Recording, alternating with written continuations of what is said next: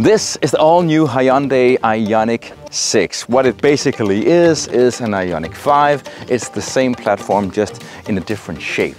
And actually this different shape, Hyundai claims, will make this car go 100 kilometers further on a full charge. This car builds on Kia and Hyundai's E-GMP platform, and basically what that means is that it has an 800 volts battery architecture. This car is mounted with the big battery that's 77.4 kilowatt hours total capacity, 74 kilowatt hours net capacity. However, also the E-GMP platform is always mounted with permanent magnet motors on the rear axle, and if it's an all-wheel drive version, it also has a permanent magnet motor on the front axle. And what's a little special about these cars on this platform is that if the car is all-wheel drive and has this motor on the front axle, well, that permanent magnet motor has a DAS system, as Kia and Hyundai call it, that decouples the motor physically from the wheels when the car just coasts, and that's good for efficiency. You also get a frunk in a car like this, and if it's a rear-wheel drive car, the frunk is larger than the all-wheel drive car, simply because there's more stuff going on under the hood in the all-wheel drive version.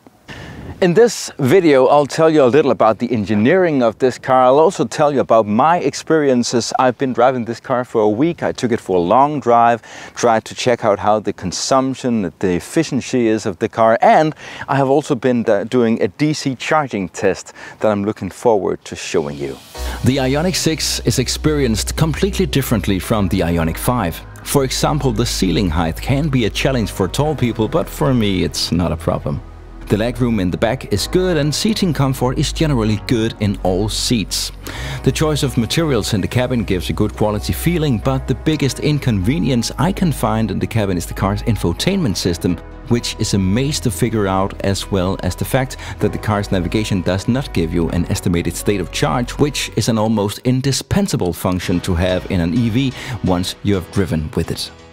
This car's aerodynamic design is actually pretty interesting, because Hyundai has been going quite some steps to make this car very efficient. For instance, it has these active air flaps. They can open and close, and when they're open, it lets air into the radiator, and therefore that can cool the components which requires that in the car.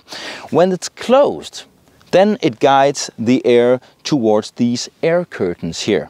What these air curtains are doing is actually making the car smaller, because it guides the air around the wheels and also uses these wheel gap reducers. Now, however, this car has the optional 20-inch wheels, and that looks great, but it's not very good for efficiency. Actually, when mounting these wheels, you go from 614 kilometers WLTP more to like 545, something like that. And that's because these wheels are wider than the standard 18-inch wheels. And therefore, the air curtains, they're not able to guide the air around the wheels, and that's, as I said, not good for efficiency. You also have the possibility, when buying an IONIQ 6, of speccing the car with different side mirrors. This one has the standard traditional side mirrors, which I would go with also, but you can also put cameras here, and then you get screens inside the car. It's a system that you may know from the traditional Audi e-tron that's been on the market for 3-4 years. Those can also be specced with this system. I've been trying these systems a couple of times, and yeah, I can't get used to it. I like these traditional mirrors, and the gain in range is so little, a few kilometers actually, so I would be, yeah, I wouldn't care.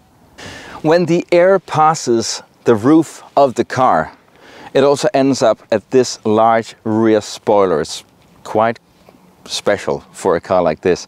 But this spoiler provides a lot of downforce to the car, makes it drive better, and also it works together with this extra spoiler, and then it actually creates less drag, and that's what you don't want, because drag is also not good for efficiency. That's a pretty clever design, and even though the rear maybe looks like a Porsche from the 70s, I actually kind of like it.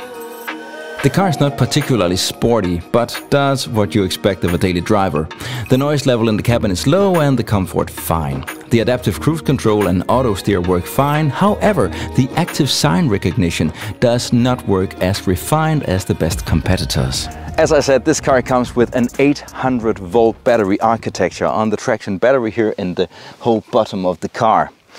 The battery has a size of 77.4 kilowatt hours total capacity and 74 kilowatt hours net capacity.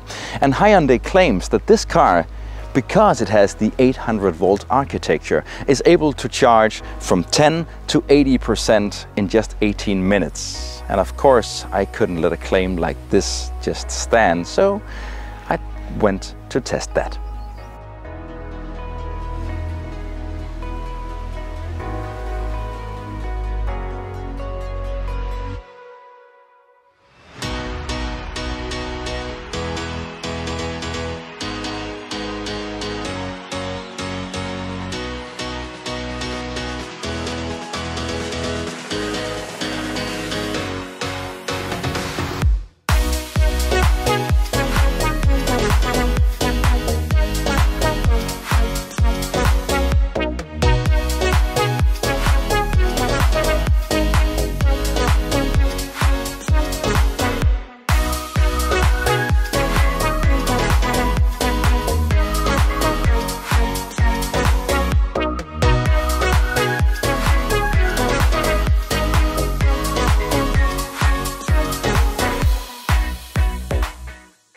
I also decided to test the Hyundai's claim of the car's amazing efficiency. I drove under optimal conditions, approximately 250 kilometers motorway on to my destination and 170 kilometers country roads on my way home.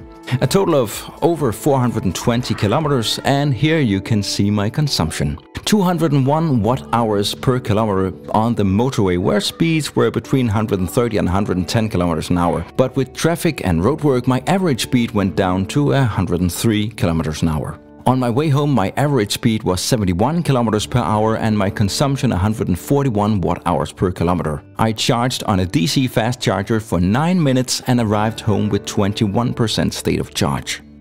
But what does all these numbers mean? Well, basically what it means is that this car is very efficient, but also that these 20-inch rims, they actually spoil a little of the party if you like efficiency over, let's say, design. I drove this car in optimal conditions. As you could see, if you know a little about EVs, the heat pump hardly works on this trip. Sometimes the heat pump can maybe take like 20% of your energy if it's really cold especially. And here it was more like 1 to 2%. So that gave a good efficiency because most of the power from the battery actually went in propelling the car forwards. A Tesla Model 3 is one of the most efficient normal road cars you can buy, and the Model 3 is definitely still more efficient than this car. It's also smaller, so that would be it would make perfectly sense. The Model Y is a bit taller, more like a crossover SUV, and the consumption of the Model Y and this car, they're pretty similar. Maybe this is marginally better, and if you would spec it with the standard 18-inch wheels, yeah, it would maybe even be right between the Model 3 and the Model Y. So that's up to you if you like the design of the 20-inch or if you could actually like the efficiency over the design. That's up to you. Please comment and like, and if you like my content on EVs, feel free to subscribe on this channel also. See you. Bye.